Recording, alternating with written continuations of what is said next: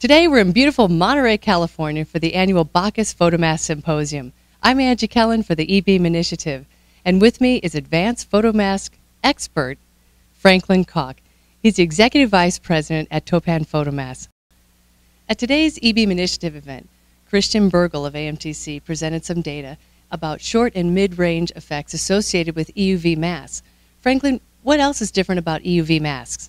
Well, I think Christian did a really good job talking about eBeam effects in particular, but there are also process effects that we're going to have to account for. For example, we've heard this week that line edge roughness for EUV mask will need to be around 1 nanometer. But unfortunately today, the best masks in production are more like 5 to 6 nanometers line edge roughness. So that bridging that gap will be a tremendous challenge. So I think that will be the #1 challenge for us, aside from the eBeam effects.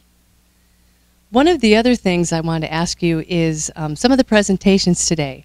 They had specific examples of complex shapes on masks, including sub-80 nanometer feature sizes. Now, with complex masks becoming more common at 20 nanometers, how are you addressing the trade-off with mask write times and wafer quality? That's a very interesting question. It turns out that the mask maker, to some extent, can impact that, but more often than not, it's the mask designer, which often resides in on the customer's side of things. So the mask designer, I suspect today, in making that, trying to balance complexity with write time, will actually go for quality, for print quality. And the reason is that mask write times haven't increased dramatically over the last 10 years.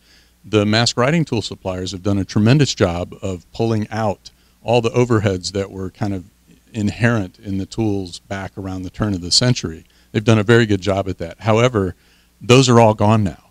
So now we're getting to the point where there's no more overhead left to reduce, and we're seeing tremendous complexity and therefore shot count increases. So I suspect that in the near future, we're going to see write time increase dramatically.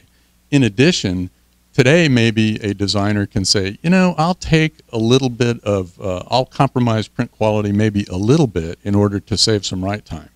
But at some point, the OPC needs to be spot on. And in order for that to occur, you really can't cut any corners. So I think we're going to see an appreciable increase in the near future.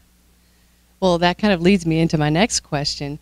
It's about the presentation today done by Global Foundries.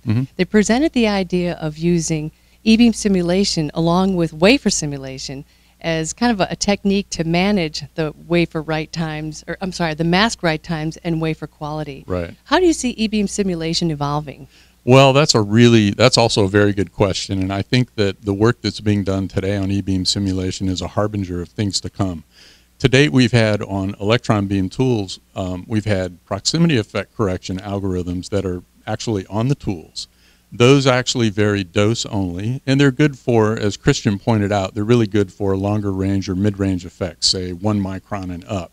On the other hand, OPC algorithms, which are always shape-based, so they move vertices around in the mask design, those algorithms are used for very short-range effects. And I think what the work on eBeam simulation is pointing out is that we need to merge those two approaches and come with something that has both a shape and a dose degree of freedom, and therefore affect what I would call an integrated solution to the problem.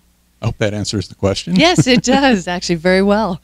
And I want to thank you today, Franklin, for your time and sharing your insights and technology insights with all of us. And in Monterey, for the eBeam Initiative, I'm Angie Kellen.